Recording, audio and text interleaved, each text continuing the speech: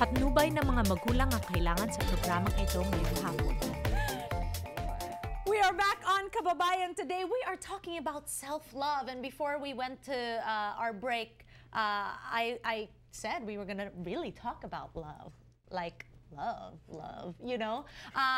When you talk about love, you cannot take away the topic of sex. Because when you love someone, you make love, di ba? Pero sa komunidad natin, hindi natin pinag-uusapan ng sex, di ba? Kasi nga, I had a panel which you were part of, and none of their parents ever talked to their children about that three-letter word. Bakit nga ba hindi natin pinag-uusapan yan? Kailangan pag-usapan kasi, di ba nga, buwan ng pag-ibig? Oh.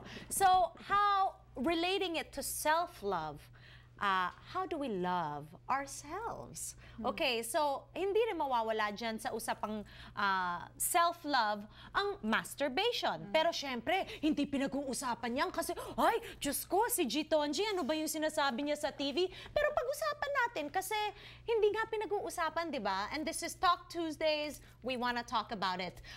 Why do you think there's such a stigma, Tinette, about not talking about this issue of sex and how to please ourselves? You know, I think more than anything, it's because the Philippines is predominantly a Catholic country, and, you know, there are rules in the Catholic Church, you know, premarital sex, you know, you can't address that. And a lot of the parents in the older generation especially would not address it, and even if maybe in the back of their minds they're thinking, oh, I think maybe my kids are engaging in premarital sex, it's as if it's taboo to talk about, you know, birth control or, you know, safe sex just because they were raised that way. And I think times are changing, and they're seeing, I mean, in the community here and in the Philippines, you're seeing teenage pregnancies, or, you know, pregnancies outside of wedlock. And, you know, I think that was the turning point, perhaps, that maybe now they should start talking about all the, you know, premarital sex and being safe about it, despite what the Catholic Church is teaching. Yes, hindi mawawala pag-usapan yan, lalo na, you know that the Philippines failed in its Millennium Development Goals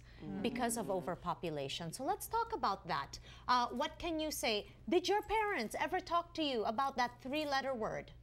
You know, actually, when I was growing up, my mom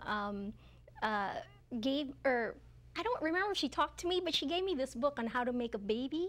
It was, it's, you know, for children with pictures. But of course, when you're little, you're like, oh, how interesting. What's that? What's that? So she just gave you the book, but never talked to you about it? I mean, nothing like follow-up about it, but, you know, and, but I think too, you know, I think for a lot of people in the older generation, and I'm not saying all, because not all, for maybe a majority, is that sex, you know, sex is for having babies and having children. It's not about pleasure.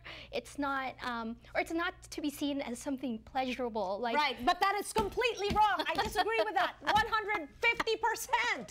You know, it's supposed to feel good, right? Sino ba binobola natin dito? Right, so for self-pleasure, you know, of course you're not going to talk about it that way. So, right. Yeah. Okay, so sabihin na natin, I was thinking, di ba, sa lengguwahe ng Tagalog, there is no word for masturbation for women. For men, there is. Ang pagbabate, di ba? Yun yung word. Sorry po. Oh. But sa babae, wala. No. Meron ba? Kung meron, i-email nyo naman ako kasi gusto kong malaman yung word na yon. Dahil ako'y may anak na babae, kailangan na habang lumalaki siya, nagbabago yung katawan niya, hindi ko parang, I don't shame someone for their, you know, for feeling a certain way. And lalo na kapag may mga anak kayo, you need to make sure that you choose your words. Kunwari, di ba, kung makikita nyo yung anak nyo, may ginagawang ganon, hindi nyo dapat sabihin, anak, huwag mong gawin yan, mali yan, masama yan. Imbes na sabihin mo, anak, pumunta ka sa kwarto mo, that's private. You do that in private, diba? Because this is what I learned from you, Allison. This word called sex positive. It's about not shaming someone for something that's happening biologically, right?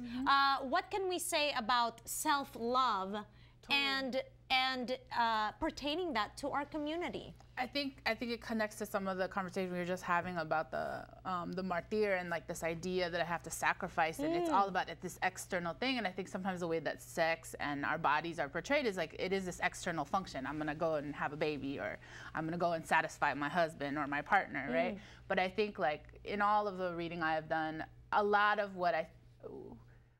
women-based desire is and also men too, but like a lot of it is in our heads, right? A lot of it is like, how can I connect to actually, can I stop and actually allow myself to feel what is happening in my body? Or am I trying to rush through it because I'm trying to fulfill whatever the protocol is for this action, right? Right, a lot of it happens here, right? Diba? I get turned on here. Right.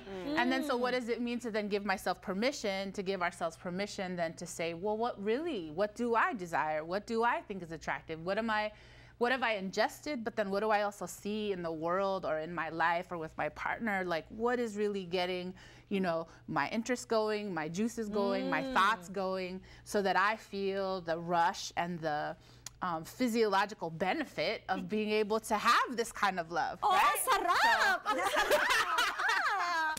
Diba? Allow yourself to go there, okay? We'll be right back on Kababayan Today.